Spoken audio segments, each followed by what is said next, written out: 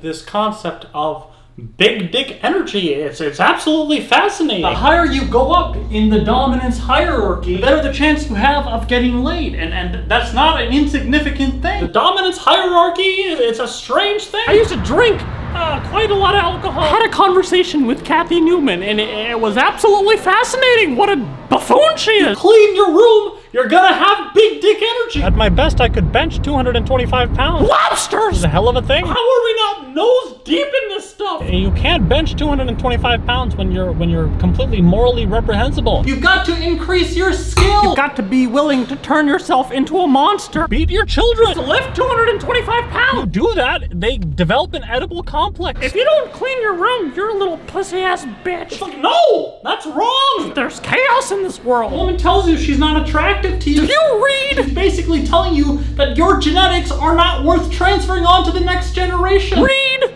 more. I like to eat lobsters. I once fucked a lobster. That's totally wrong, man. Kathy Newman's a complete fool. Everyone's got a shadow side inside them. Having big dick energy, it affects your shadow. Carl Jung is my deep, deep lover. You face that monster and he ain't so bad. And women have hypergamous nature. That's bloody wrong. I suppose you could say that they're gold diggers, but we're all chasing the gold and we need to kill a dragon to get to the gold. That's the point that everybody misses. Like, you look at King Arthur, he pulls the sword out of the stone. That's a dick for Christ.